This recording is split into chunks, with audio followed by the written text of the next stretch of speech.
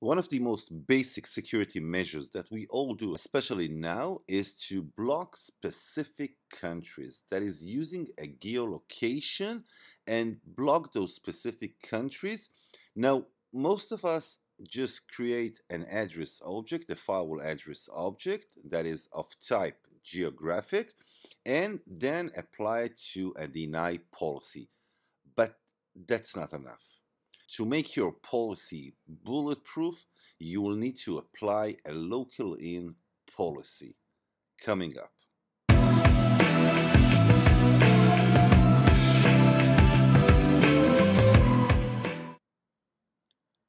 When you create a security policy on your Fortigate, you actually control the traffic to and from your Fortigate. That is traffic that comes from the ingress interface to the egress interface and vice versa. Now your Fortigate actually has another type of policies, which are the local in policies. Those policies actually restrict or enable user access to the internal traffic, that is the management traffic. How do you see the local in policies? You can head over to System, Feature Visibility, and here in Feature Visibility, let's look for the local in policy. Apply that. Once you do so, move again to the Policies and Objects, Local in Policy, and there you will see the type of protocols that are allowed for administration, for routing, for central management, and more. Now remember, if you create a firewall address object, then you're actually denying it only on the security policy level. You need to deny access also on the local in policy. So let's start by creating an address object. Let's create the policies, and then let's create the local in policy. The local in policy can only be configured through the command line. All right, so let's just head over to Policy and Objects, Addresses. Now we can do it over the command line also. Config firewall address. Now let's add it and let's name the country that we wish to block. For the sake of demonstration, let's just use Iran. Now the type of address is geographic, so we need to set the type. You can scroll between the different types. Now geography is the type, so we will choose geography. And the next thing to do is to set the country.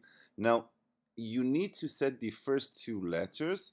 Now each country has its own characters. Now you probably don't know which are which, so just type a question mark and you will see the different countries and their first letters. So let's just look for Iran, Iraq, Iran, so IR is the initials. All right, so let's set the country to IR and let's end it. Now once we do so, again we can go to the addresses, and here we will find Iran. That's the firewall address object that we have just created. All right, so now let's move to our policy and let's create a new policy. Let's name our policy block country. The incoming interface is our marketing interface. The outgoing is our WAN. So we will block it using two policies. One is for the inbound traffic and the second is for the outbound traffic. The source is all, that is everyone in the marketing local area network, and the destination is the firewall address object that we have just created, that is all service and all time. So scheduling is always, and we will deny. So that's a deny policy. So we have done that on the internal LAN interface. Now let's do it from the WAN side. Okay. Let's name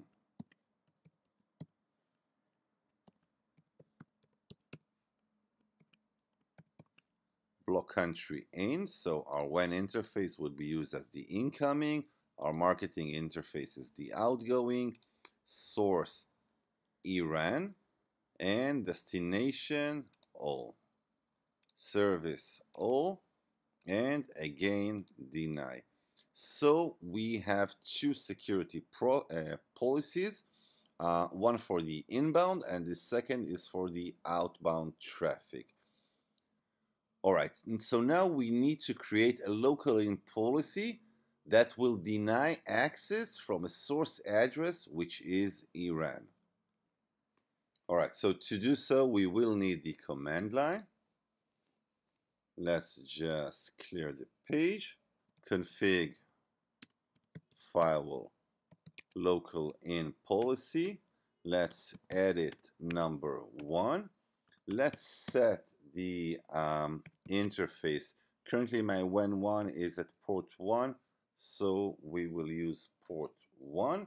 Let's set the source address to Iran. Let's just look for Iran. There it is. That's the source address. We're trying to protect traffic that is coming from Iran. Let's set the destination address. Let's do it all. Let's do it all. And let's set service. Currently, we will also use, just 1 second. Let's set the service to all.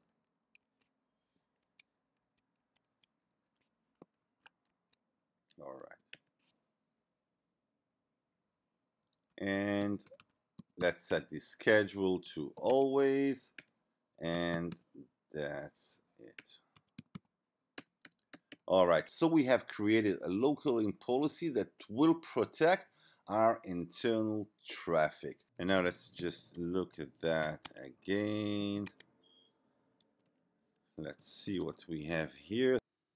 All right, so that's all for now. Now, if you're using VIP, if you're using virtual IP, you will need to match those to the policies, since VIP actually takes precedence over the IPv4 policy.